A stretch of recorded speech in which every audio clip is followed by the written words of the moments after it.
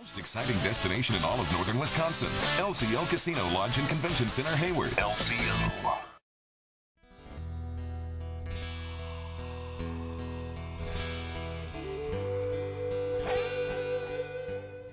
Hello, I'm Kimberly, and welcome to the weekend edition of the Native News Update. It's Friday, July 21st, and many of the stories you hear here can be found at IndianCountryNews.com.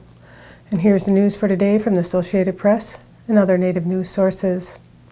The American Cancer Society has awarded $100,000 in grants to 5 community health centers across the country to reduce colon cancer disparities in American Indian and Alaska Native populations through the Community Health Advocates implementing nationwide grants for Empowerment and Equity Grant Program.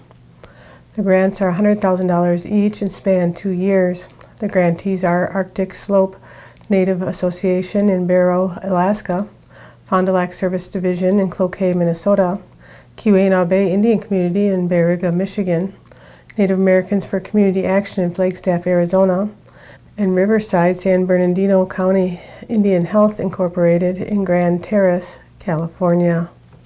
Award-winning self-taught Native American sculptor and metalsmith Charles Pratt passed away July 12th at his home in El Reno, Oklahoma, from complications of a decade-long battle with Parkinson's disease.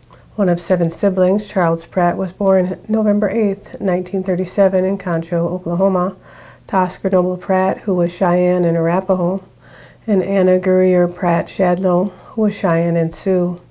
A noted Cheyenne storyteller, his mother was named 1987 National Indian Woman of the Year and 1991 Oklahoma Indian Mother of the Year.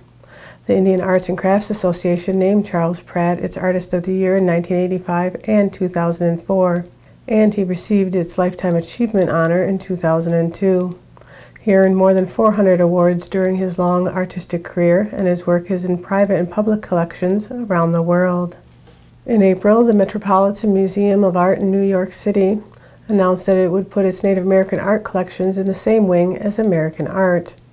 Like the Metropolitan Museum of Art, more museums are making an effort to give Native Americans a voice in the United States' rich art history. Museums have also worked to return collections that weren't really theirs to take.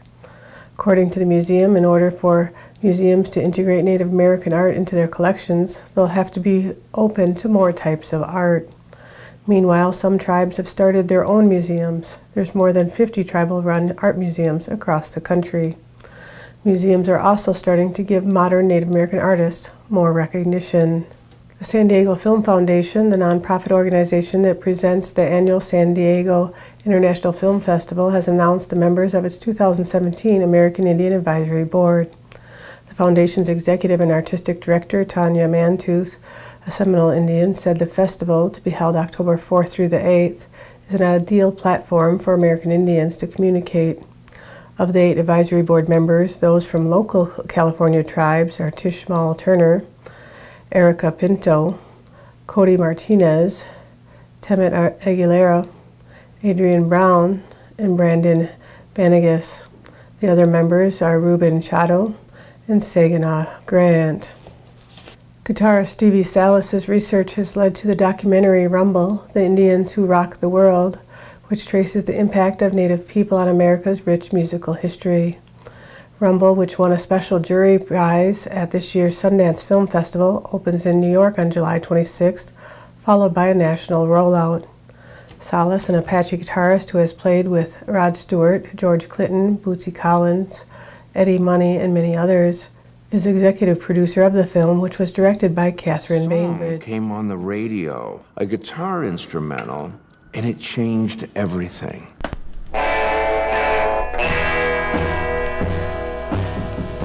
Link Ray, it's rock and roll.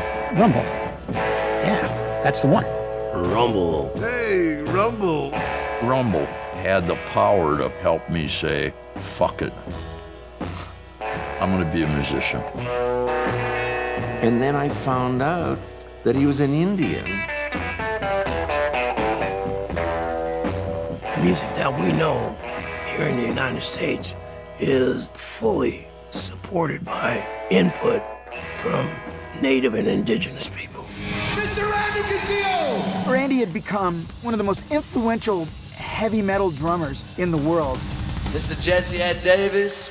I particularly fell in love with Jesse Evan Davis. He was with Taj Mahal, and Taj's album is what spurred me to rock more. And here's your rocking chair lady, Mildred Bailey. From 16 to 20 years old, that's the only thing I listened to was Mildred Bailey. I just said, I want to learn how to sing like her. Figuring out that these people were Indians, and then we started to ask ourselves, why didn't anyone else know that? There was this key expression, be proud you're an Indian, but be careful who you tell. All of a sudden, I was talking about Native American issues and big-time television. And all of a sudden, everything disappeared. From Charlie Patton to Link Wray, Robbie Robertson invented the genre. Jimi Hendrix was the best in his field. Jesse Ed Davis, everybody wanted him. Well, that's interesting, isn't it?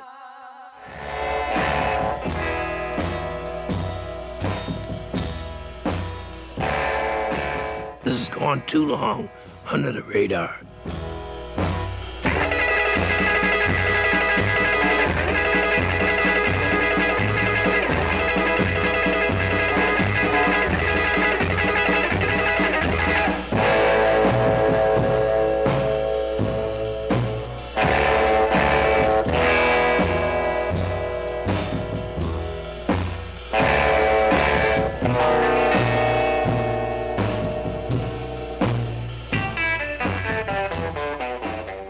The movie illuminates how Native North American music and musicians influenced the creation of the blues, the development of jazz, the birth of rock and roll, and even the elaboration of country music. Rumble takes its name from a seminal slice of rock and roll created by guitarist Link Wray, a Shawnee from North Carolina whose 1958 hit Rumble introduced the world to the power chord.